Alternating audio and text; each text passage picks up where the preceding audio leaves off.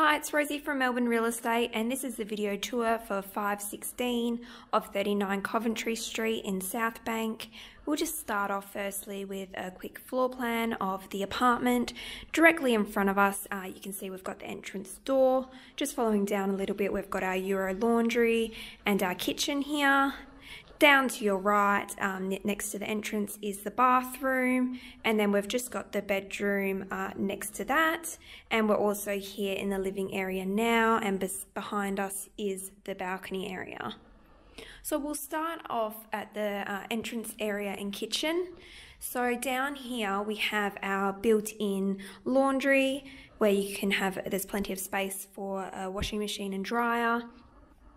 Coming down in our kitchen area, as you can see, we've got gas cooktop and stainless steel appliances. We've also got plenty of spaces here for your kitchen needs. There's also an interrogated dishwasher in that bottom drawer there as well. Following in this way, we'll show you into the bathroom.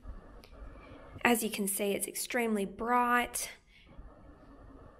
Plenty of cupboard space for your necessities. Following through here, you have your main bedroom and your built-in wardrobes here as well. Plenty of space here for a double bed and a side table as well. It's just trying to get a full angle of the bedroom here now. You've also got these sliding doors here and to the bathroom as well for privacy. Into the living area, as you can see, it's extremely spacious. You've got a split air conditioning for heating and cooling. Plenty of space here for a lounge and entertaining unit, and also as well, maybe even a dining table if need be as well. Out to the balcony. It's a decent sized balcony, enough space for a outdoor unit.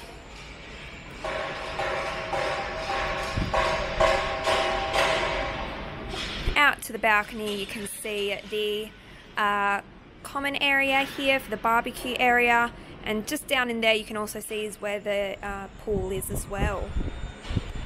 Being in Southbank, you're nice and close to the Crown Casino, and there's also just nice cafes just downstairs as well.